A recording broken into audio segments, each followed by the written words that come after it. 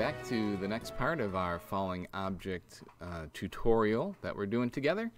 In this video we're going to start looking at how to do scoring in our game.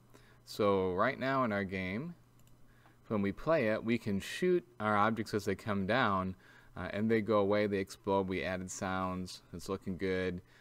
But now we want to actually be able to get some points here, because this game is going to be point driven. We're going to see how many points we can make before we run out of lives. So let's start setting up our points. Alright, so the first thing we have to figure out or decide is how we're going to do our points. First thing we have to figure out is what object is going to keep track of our score.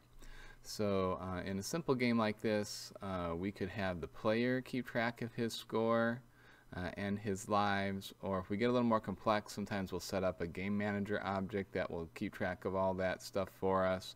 I think we'll just stick with the player keeping track of it in this case. So we're going to want our player in his script to have a variable here for his score.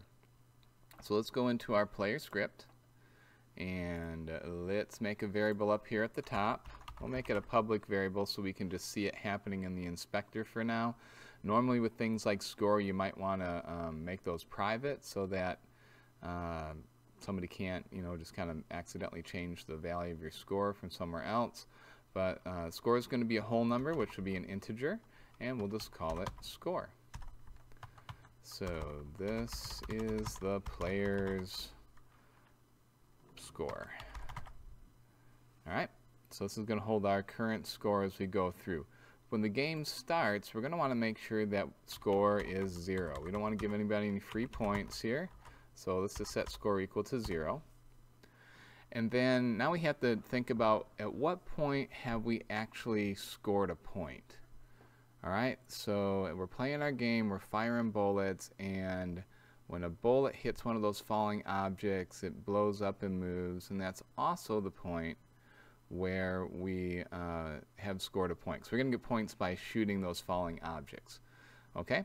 So that means that we have to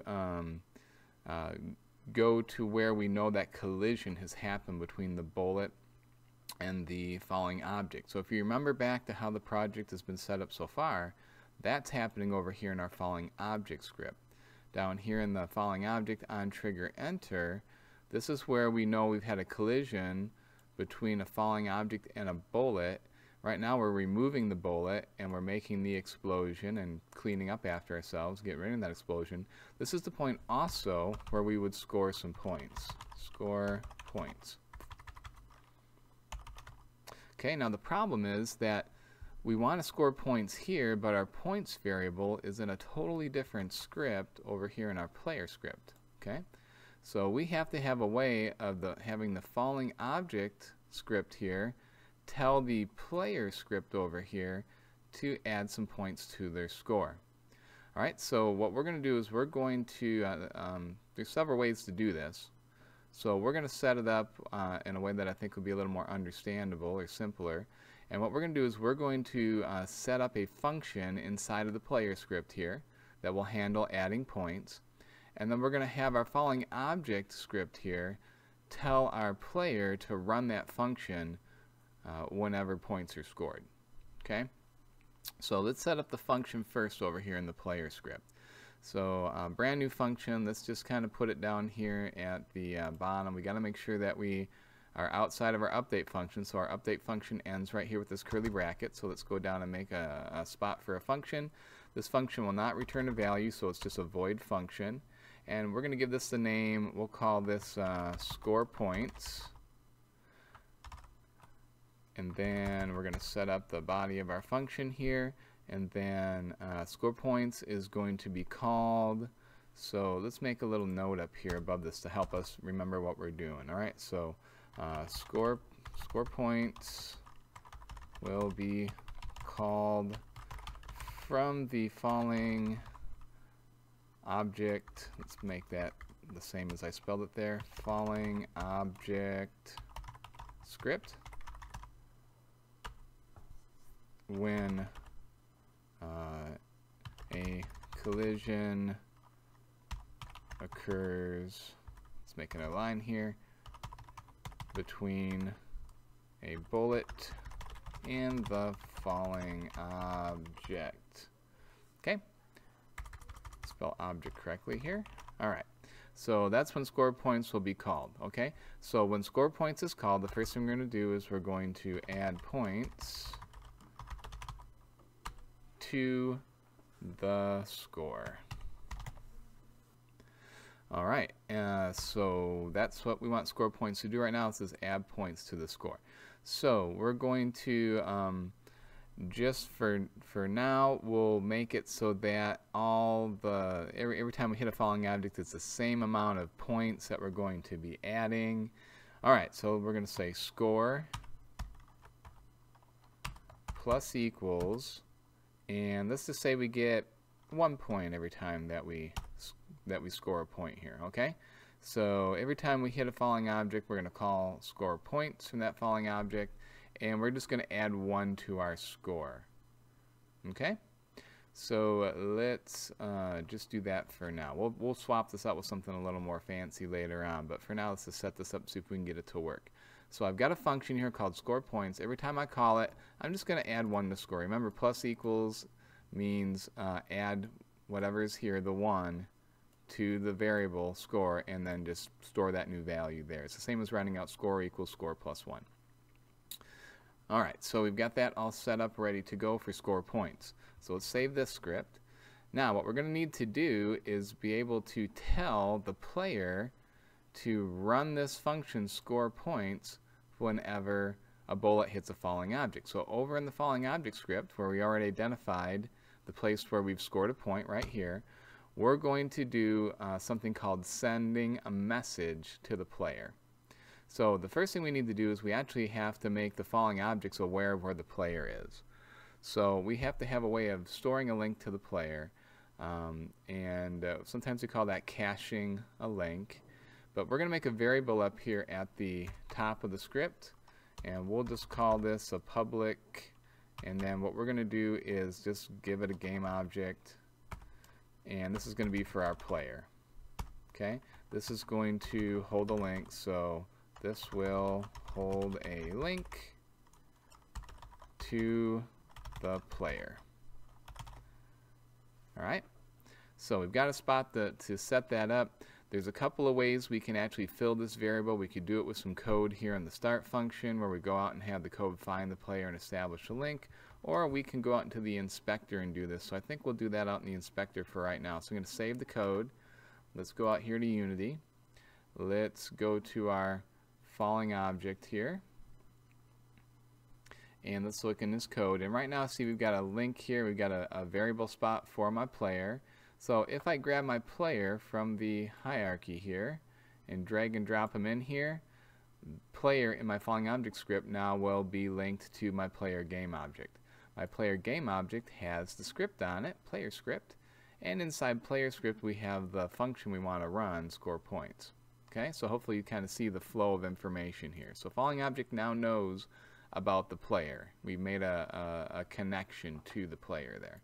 So now that we've got the connection here under player, down here where we want to score points, we can say player dot send message, and then we got to give it the message to send. Now this says we need a string that's our method name. Okay, name of the method to call. Method and function are kind of the same thing, so basically I need to give it the name of my function as a string. Whenever you see string, that means you got to put it in quotes, because string always is in quotes. And the name of my function was score points. I've got to spell it and capitalize it exactly like it is here. So let's type that in, score points, and then I'll put a semicolon there at the end. So when we hit a bullet, we're going to send a message to our player object that says, hey, score points. What SendMessage will do is it'll tell the player object here to find a function or a method called score points in one of its scripts. So we have one here, and it will cause that to run. Alright, so now we have a way of the following object to say, hey, you've scored a point, player, go ahead and give yourself a point. Player script will catch that message and say, okay, I'll give myself a point then. Job well done. All right, let's test this out and see if this works real quick. So over here, let's watch the player.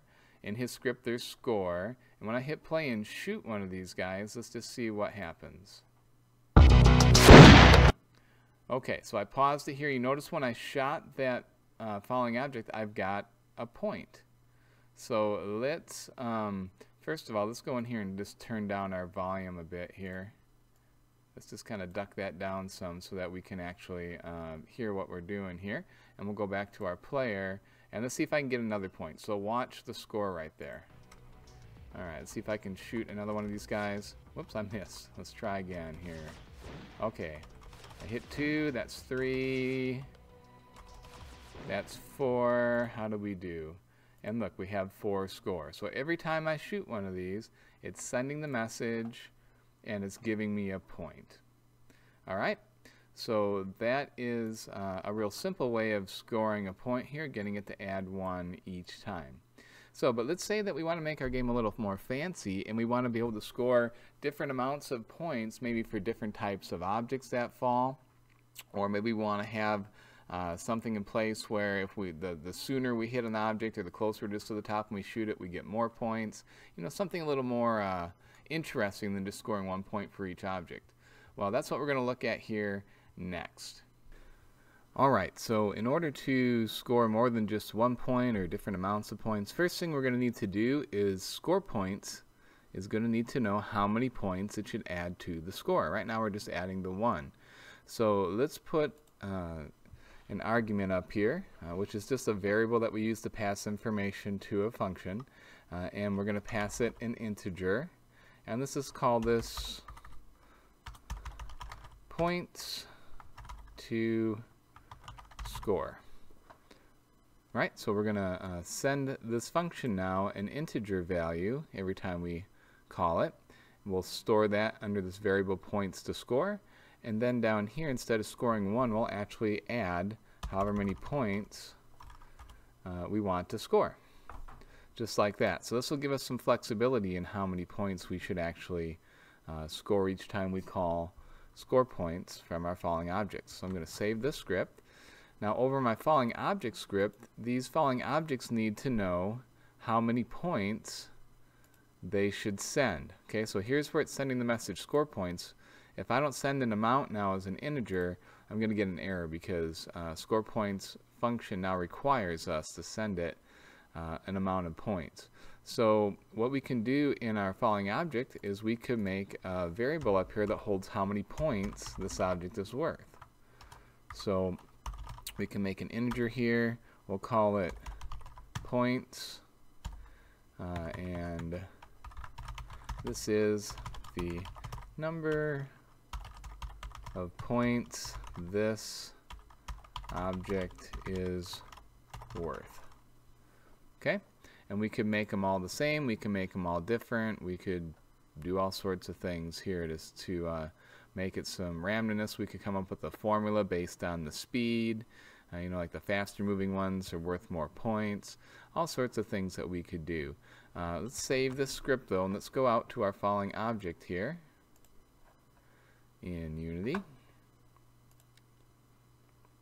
Here's my following object. In its script now we've got points, and right now it's set to 0. So let's say I want this one to be worth 5 points. I could just set a 5 right here, and now when I shoot this object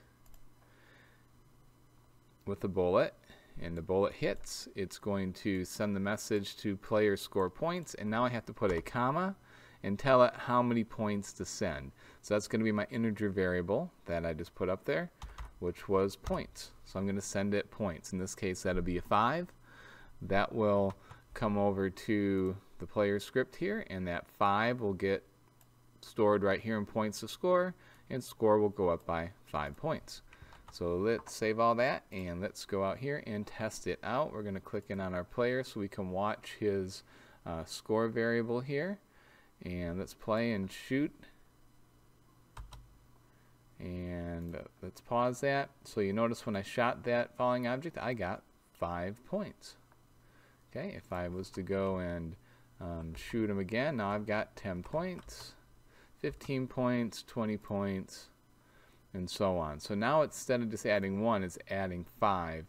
And that amount it's going to add is based on what this points variable is right here in my following object. So there's lots of things we could do with that, but that's how you can actually, an easy way to call a function from one object that's on another object and have it do a job for us, like scoring points. So that's pretty much it for points in our game for right now.